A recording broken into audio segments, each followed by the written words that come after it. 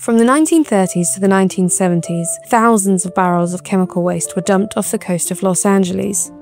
Scientists long assumed the barrels contained the pesticide DDT, but then strange white halos started to appear on the sea floor. Using the Schmidt Ocean Institute's ROV Sebastian, researchers collected sediment samples around the halos. The sediments were unexpectedly concrete-like, making the sample collection quite difficult. They showed that DDT levels didn't increase the closer you got to the barrels, suggesting they weren't the source of the DDT pollution.